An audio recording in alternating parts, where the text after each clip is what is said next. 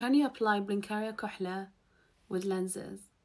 Let's find out. I'm going to use my Blinkaria Kohl bottle, and if you're wondering, the links to the kohlas are in my bio. I hand make the kohl. It's made of almonds and coconuts only. It's made of a lead-free formula and a vegan formula. Don't mind the dye on my nails. I've got some blue dye on my fingers. Give the kohl a shaky, and then you're going to have a lot of product on there. I'm hoping that it's focused.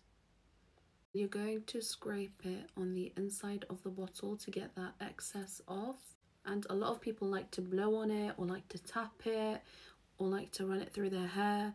I like to just gently tap it on clean hair if I'm going to do it, but I never blow on the kohl wand, because if you do that, then you're going to get kohl all over the place, and just one little speck of kohl, it'll just make a mess that you do not want to clean up after. So after removing the excess of the wand, I'm going to apply it. And when you apply kohl with your contact lenses, you always want your contact lenses in first, and then you apply your kohl. The same way it's recommended with other products that you apply around your eyes, you apply the contacts first so that nothing gets trapped underneath your lenses. And look how beautiful and easy it is. With one swipe, it's done.